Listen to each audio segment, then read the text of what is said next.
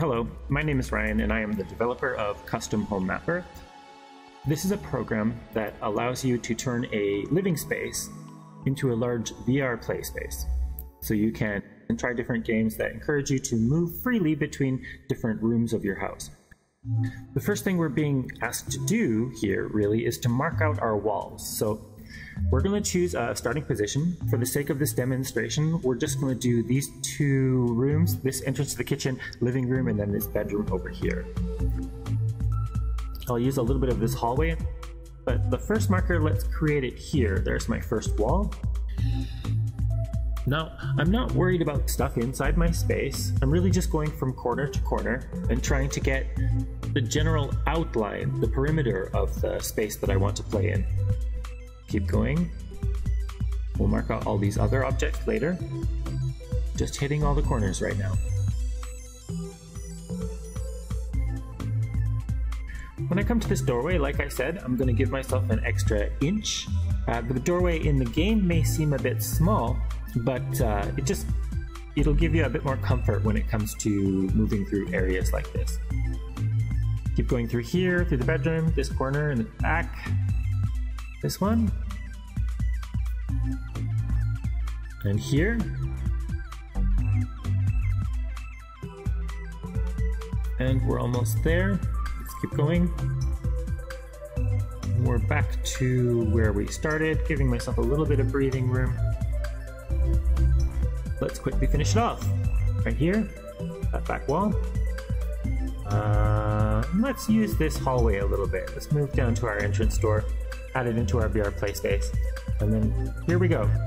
We're going to connect our last position to the starting position, and this will signal to move on to the next part of the app.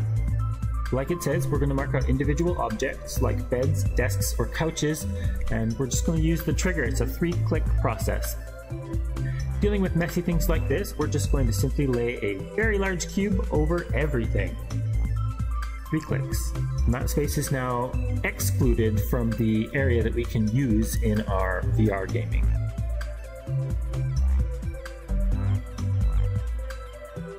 Small sofa, just kind of clear it up. For this whole area, let's just use a single cube. Like I said, we're just doing a very rough outline. Later on, we'll have the option to put in a different surface and create a little fireplace, mark out where this couch actually is in space, but right now this is a rough model that we're using for the different procedural gameplay. Let's keep going. That is the majority of this large room. I need to get this cabinet here and the entrance to the kitchen and this little guy down here. Mark out the stuff in the corner, and let's just one more cube here to mark out the shoes that we would otherwise trip on. Now I have a clock here that juts out a little bit from the wall, so I'm just going to lay a big cube that just tells me to not move into that space at all. Double checking, a bit of mess in the corner. Let's mark it out, and I think, oh, it's not quite clean yet. We have one last object in this room, and it doesn't matter that it's a circular table. I'm just going to be really general and mark out a large cube over top. And now I feel confident that everything is in the right space. Let's move into the bedroom, finish it up. Large cube to overlay the entire dresser. I'm going to delete that one. I made a bit of a mistake where I didn't quite line it up to the back, so I'm just going to push A or B to delete the last cube I laid down, and then I can just simply recreate what I was trying to do a bit better. I think we'll do the bed. So let's see if we can get this right.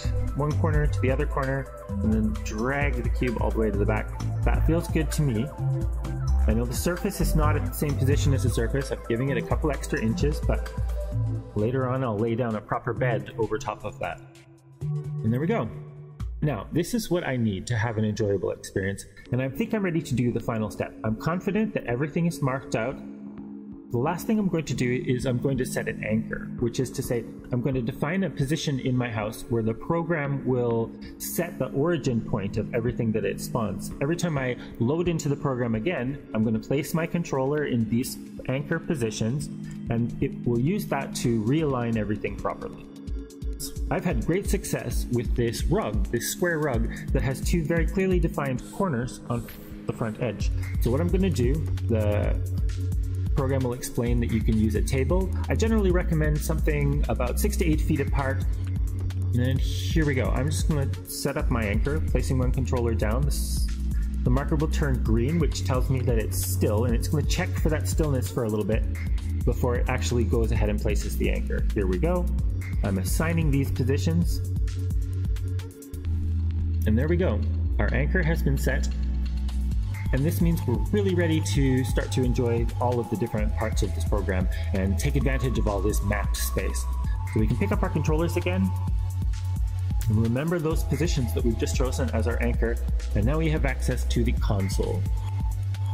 From here, we can load into different games and experiences. We can set up multiplayer matches, turn the AR features on or off. I'll create some different tutorials later for how all of the different games and the home builder work, but my main concern is helping you get to this point where you have a mapped space where you feel comfortable moving between the different environments. And as we quit the program and reload in the future, we're able to confirm that this alignment is all set up and everything's working properly. If you have any issues, please send me an email. I'm very interested to hear about the different kind of difficulties that you may have.